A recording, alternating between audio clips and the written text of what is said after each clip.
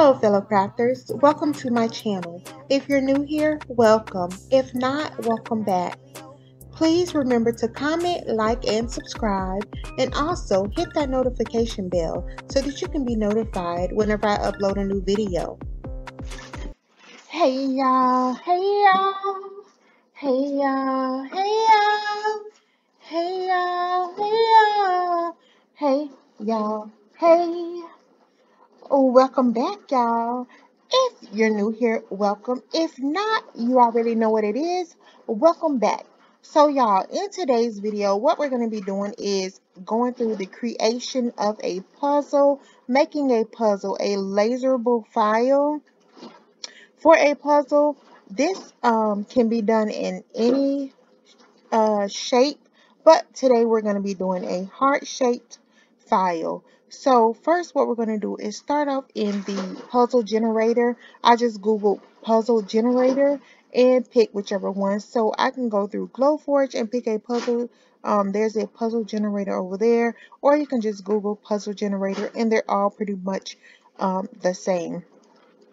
So what we're going to be doing is getting these puzzle pieces, which we won't need the actual puzzle pieces. I'll show you once we get over into silhouette business. But the seed, so we're going to start with the top. The seed is just like, it changed the orientation of the puzzle pieces. It changes like the size, the orientation, or the shape of them, the direction that they're going, all of that. So that's what the seed is. The tab just changes the puzzle pieces, makes them smaller, like more narrow. So that's what that does. And then, or the, yeah, I'm sorry for saying, I am so working on that, y'all. I'm working on it. So it changes the piece that connects to the other piece, if you know what I'm saying, like this part. That's what the tab changes. So you see it gets larger,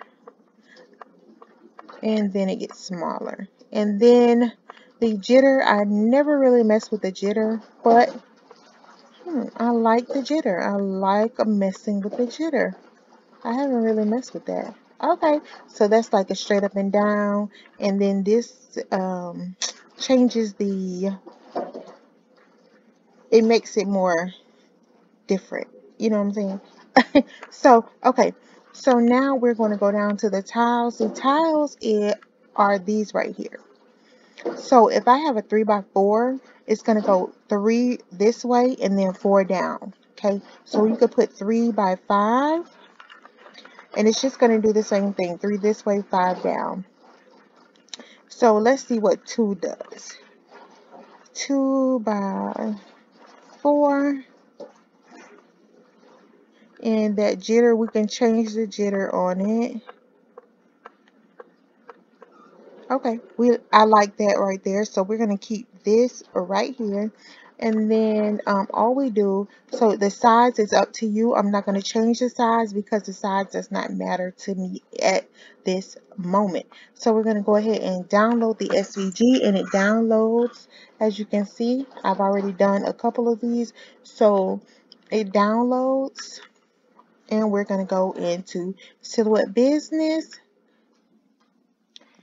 Okay, y'all, so here we are in Silhouette, and I am using Silhouette Business because as far as I know, okay, and this is as far as I know, I need to use like an SVG or a vector file when you're dealing with laser, okay? So in like Silhouette Basic Edition or the Designer, you can't create like SVGs, PNGs, or anything like that, as far as I know.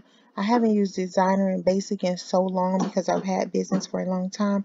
But if I'm wrong, somebody correct me and leave it down in the comments for me, please. So here we are in Silhouette Business. And what we want to do is create a heart. First off, I'm going to go ahead and bring in that file that we saved previously, or that we downloaded previously. So let's go ahead and do that. So the drop down boxes, you all won't see them, but I'm going to try my best to explain them, or to explain exactly what I'm doing. So we're going to go ahead and hit merge from the file drop down menu. Merge, we're going to go to downloads, and the jigsaw, we're going to, and you see it has loaded here.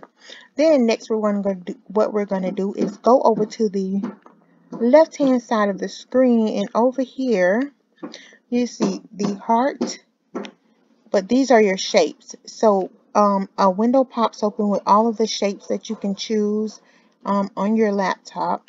Not on your laptop, I'm sorry. It's for silhouette shapes, and we're going to choose the heart because that's what we want to do. And we're going to go ahead and draw our heart. Okay, so this is the heart. So to begin with, you can make it any size you want. Okay, so I want to show you something. Like, you see these two dots here. This is just like to size it. Okay, and if you hit shift and size it, it doesn't move the top portion. Well, it does move it.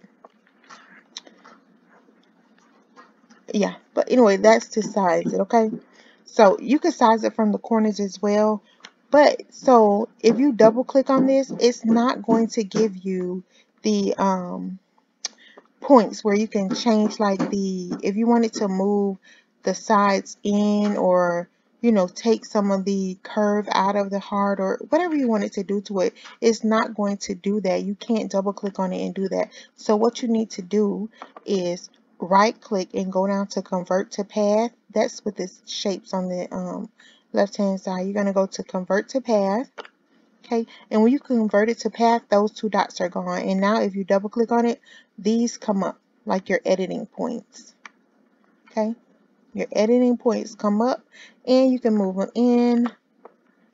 You can do whatever you want it to do to them, right? And it changes. Okay, so we're just gonna, I'm sorry, y'all.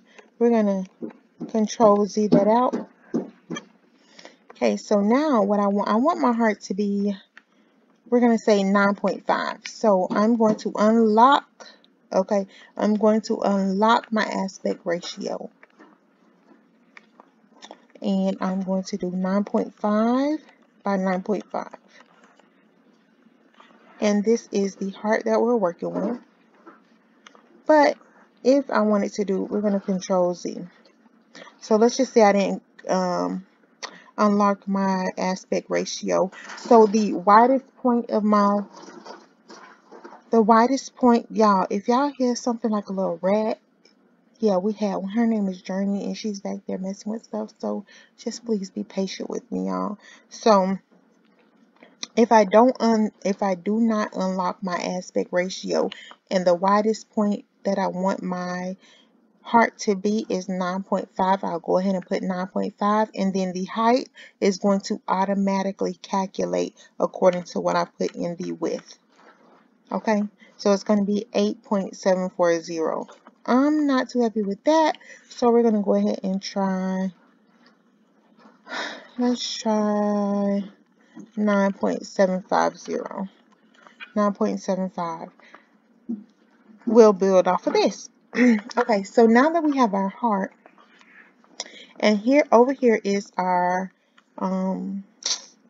puzzle that we created in the puzzle generator. So this is a SVG. SVGs come in as pieces, but all of this is made into a compound path, so all of it is connected at this point. However, you can release compound path. So we're going to go ahead and right click and release compound path. And now you're going to see all of these are individual pieces. All of the stuff is individual. Okay, and those are the parts that we're going to use in our puzzle that we want to create. Now you can get very creative with this. It can take some time for you to do, but you can be as creative as you want to be. So you can even find lines from other places. If you, let's just say, Google like the heartbeat line, or the EKG machine, that's what it is, lines, or anything like that. You can get as creative as you want to. It may take some time, y'all. So we're just going to pull this over here, and I'm going to put it right here in the center. So this is going to be our starting point with our design, with our creating our puzzle. I'm going to pull this down because what I want to do,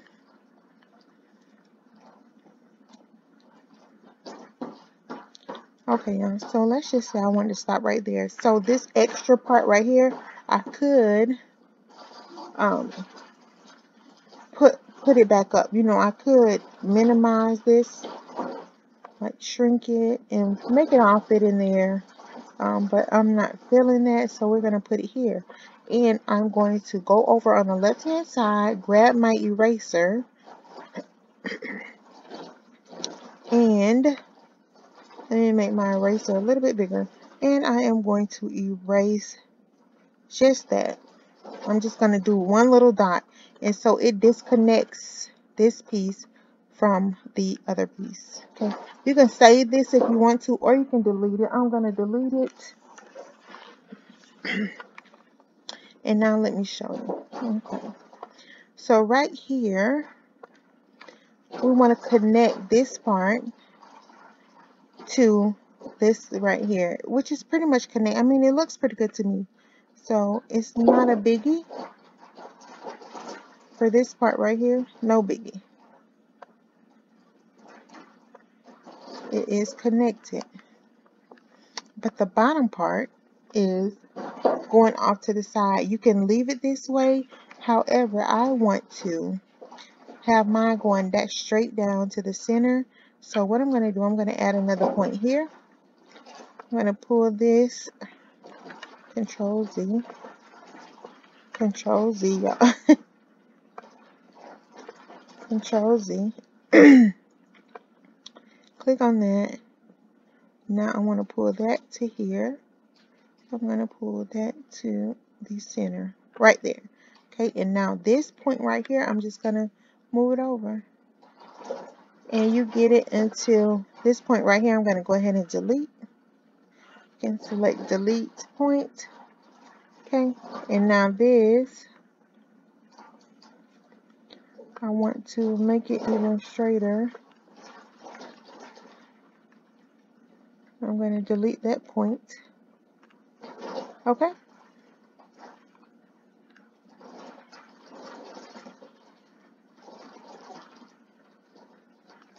And I'm going to bring it down just a touch. Now it's in the center. And that is how you move your points. And it's all to your liking. You're the creator. You do what you want to do, right? So now that we have that, you can leave it as is, and this would just be two pieces of a puzzle. Bam. Have one thing on one side, one thing on the other. Y'all, that string back there, don't forget. But we are going to take it a little bit further because I think I want to make this puzzle about 12 pieces, somewhere around there. So let's go ahead and we're going to grab another one of these from the other puzzle, okay? And we're going to put it right here.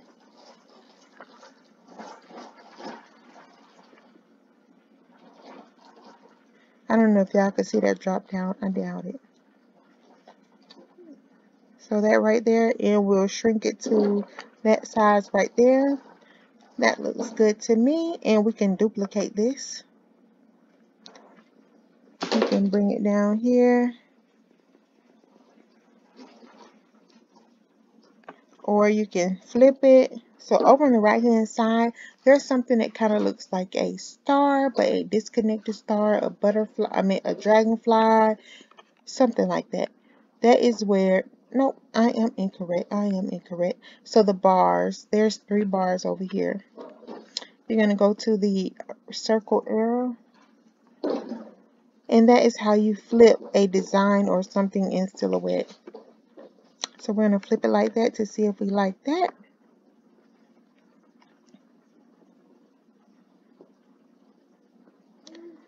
And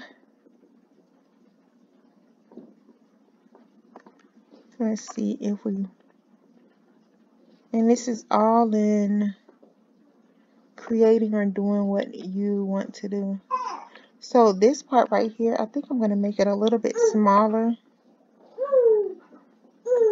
and then pull it over. John, what you doing, girl? Okay, so now, and this we can actually, whoops, we're going to Control Z that, just make it smaller, right? So let's just say we want to stop right here, okay? Then we can grab another one, or we can duplicate either one of these pieces, because now you're actually really building your own puzzle. You're building or making happen what you want to make happen.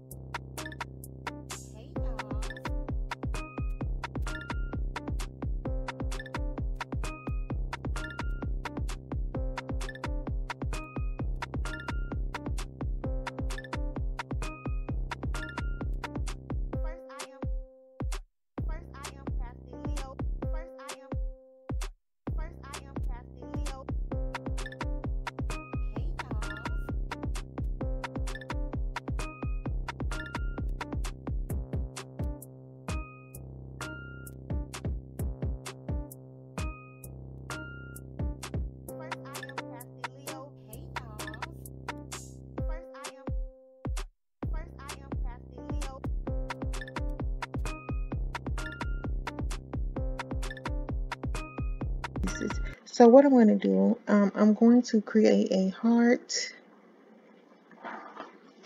a small heart, y'all.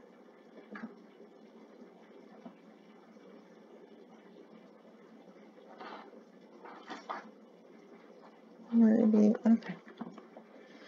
And I'm going to go ahead and convert this to path to make it just able to edit. I'm going to turn it this way, and we are going to slap it right there. And I'm going to turn it red just for this, so you can see. Okay, just so you can see it. So now we have our heart there that is going to cut out in the middle of that puzzle piece, and this heart is going to be a puzzle piece. So now we have 13 pieces. I can dig it. I can dig it. It doesn't look too bad. I can dig it. So this is how you would create a puzzle, y'all. And then we're going to put like sayings on these. So let's just say, I love you.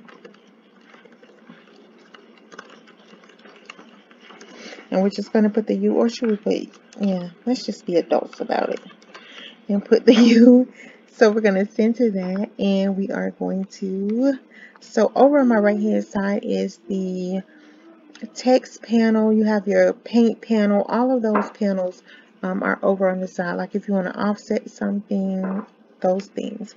So we are going to go to our text panel, and remember, y'all can't see the drop downs. I'm sorry, you can't see the tabs when they're open. So we're going to go to Melanie. That is the font that I'm using. Melanie is the font. And I'm going to go to line spacing. I'm going to change the line spacing to 65. Maybe not 65, because that one. Okay, so we're going to, the line spacing is at 45. I prefer it to be closer. Okay, so, and then we would just put these here, right? So you just put them on your puzzle pieces. The words are going to be engraved. The puzzle pieces will be cut. The outside heart here will be cut. I mean, it's cutting out the puzzle pieces, so it's going to cut it out in the shape of a heart. Then on here, this will be cut out, but we may put like established in such and such whenever they got together, or whenever they got married. You know, something significant can go on the heart, so you can engrave that on the heart. So let's just put established in 2004.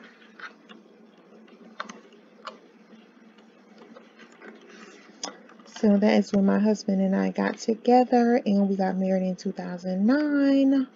So we're going to offset this heart.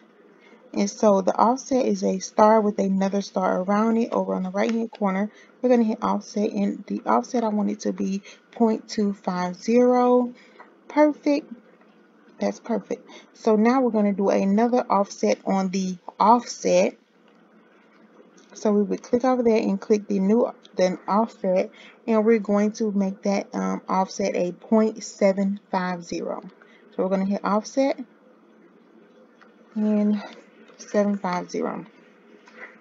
Okay, so now that we have that part done, we're going to copy, well, duplicate. Let's go ahead and duplicate is what I'm trying to say. We didn't have to duplicate the puzzle pieces, nor do we have to duplicate the inside heart.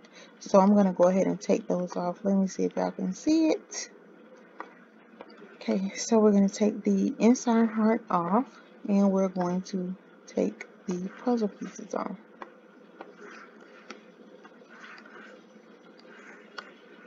Okay, so now this heart right here, I want to offset this heart by 0.250. I'm going to click on that heart. I'm going to hit offset, and we're going to do 250. Okay, so what happened here? What happened? Offset. Wait a minute. Let's go back. There was too many hearts there. Okay, so we're going to do this one offset. It's right there, and we're going to put a 2. And so now that gives us an offset.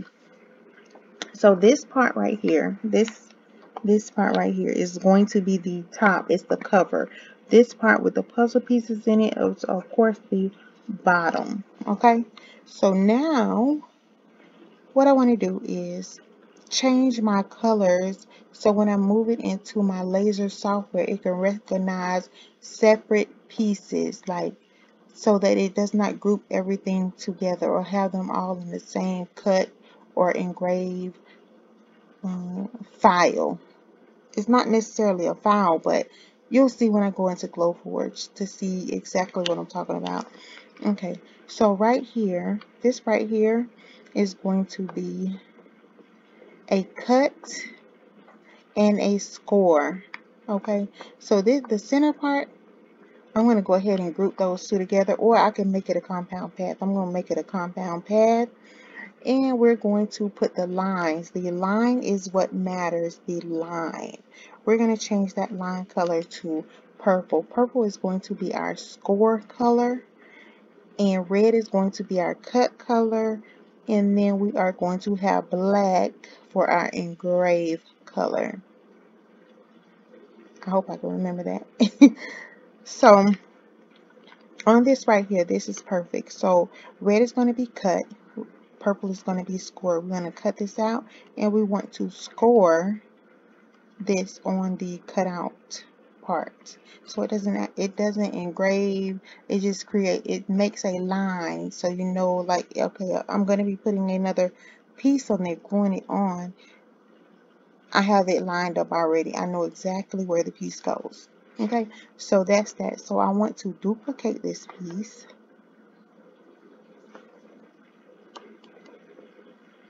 I want to duplicate it because I also want to make it a cut piece as well. So did I say red is going to be our cut?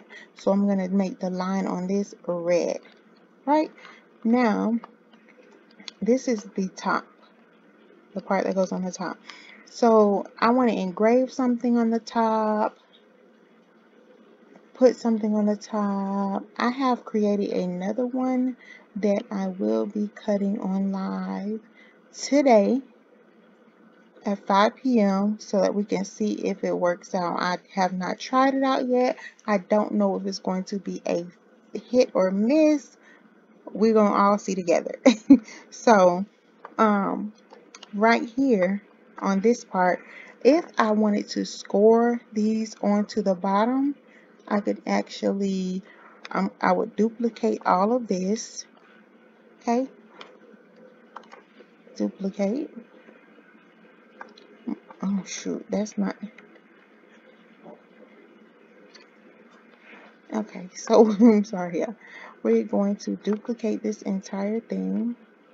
And I'm moving down here. So I could select all of that, right? Select just like it's all selected down here. I could do that. And go over here to this panel where it's the broken star. And there's actually a duplicate that's turning out. There's actually a duplicate section in here where you can duplicate up and down however many rows you want to duplicate. But sometimes I just right click and hit duplicate. Okay, so now I have done it down there. This is if I wanted to score the puzzle pieces on the bottom, I would duplicate that. So I would leave these puzzle pieces here, change the color to score, which would be purple. So I would change all of these to purple, right? Just like so. I mean, I didn't change them all to purple, but let's just do that.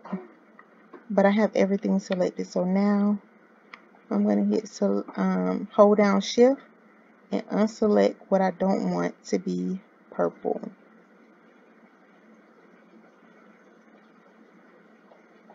Right, and then we would make it purple. So now, oh, these two I did not make compound pen. Let's do that now.